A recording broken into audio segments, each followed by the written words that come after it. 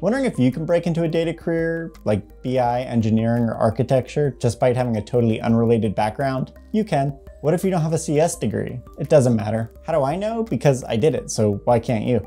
So how did I go from working in a biology lab to becoming a data architect? It's surprisingly not an uncommon story. Coming from a science background, I spent a lot of time working with data, like a lot of people do. When a coworker started building a simple Access database, I offered to help out, which is the first thing. When an opportunity to shadow or be mentored by somebody comes along, jump on it. Eventually, he moved on to a job as a database developer, and he encouraged me to do the same thing. Thanks to all the time I'd spent dealing with data for all these years, I felt like I was capable of doing it. My first real data job was at a nonprofit as a DBA. Nonprofits can be a great entry point. They give you a lot of responsibility and a lot of freedom to learn because they can't pay you a lot. It's not a fancy company, but it'll give you a lot of really good experience that can quickly move you to the next level. I quickly moved into a transactional database developer role, which I stayed at for entirely too long. I felt like I was falling behind, so I started doing a lot of personal projects on cloud and modern data stacks, which then got me to my first data engineering roles, and then that quickly moved into data architecture roles. Engineers tend to have a lot of participation in architectural design decisions, so it's pretty easy to get that experience if you watch for those opportunities.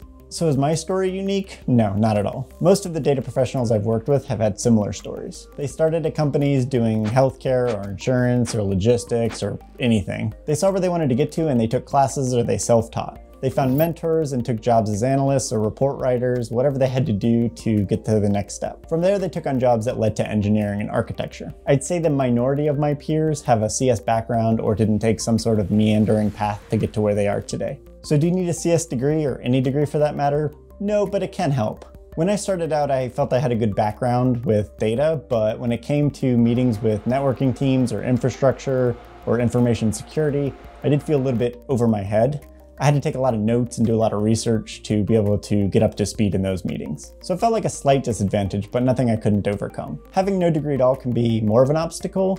There's a lot of companies that don't care. If you can get the job done, it's great. But many companies, especially in traditional industries, have a hard requirement around degrees. It's unfortunate, but something to be aware of. But regardless of if you have a degree or what kind of degree you have to be really good at self-learning. Data is changing at an insane pace, and if you stop learning, you'll be behind the curve in less than a year. The job you currently have will teach you a lot, but you don't want to get stuck in a bubble of only knowing what they do and how they do it, and not be aware of the other techniques out there. You want to pay attention to the larger data world. What tech are other companies using? What architectures are they going with? What tools do they use? That way, when it's time to move on, you don't seem closed-minded in interviews and only know the way your company does things.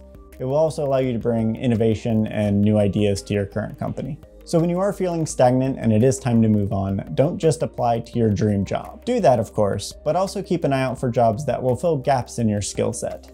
Consider each move to be a resume builder. If you only have experience at big companies, maybe apply to some smaller ones, or vice versa. Have you only worked in lax environments? Maybe apply to some that are in a higher security industry, so you can learn more about data security. Have you only worked as a full-time employee? Maybe try consulting. The key is to gain a variety of experience in a lot of different environments. That way you're a more versatile candidate and it opens up a lot of opportunities. The important thing is you don't allow yourself to get stuck and stagnant. We've all been there. You get into a role, you get comfortable, you become that go-to person, you just know everything and it's easy, but then you realize you've sort of fallen behind and you haven't been keeping up with the latest trends and technologies. Some people are fine with this and they just want to find one good spot and stay there their whole career, but I'm guessing not you, viewer of videos on how to expand your careers. The key is recognizing that you're falling into this position. I try to keep up with what's going on by watching videos, reading blogs, just talking to other data engineers. If I keep hearing about a bunch of things that I've never heard about or never worked with, then it might be time to consider moving on.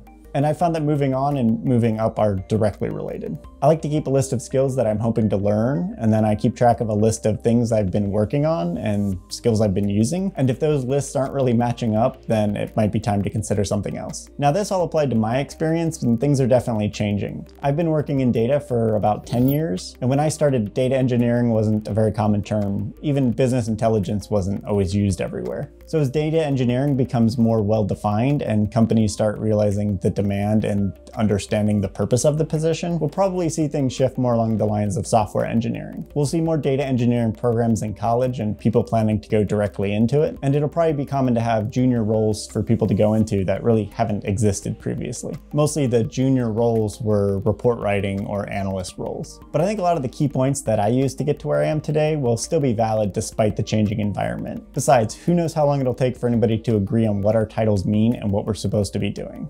Hit the like button if you get that frustration. And for more tips on interviewing and finding the right job for you, check out this video.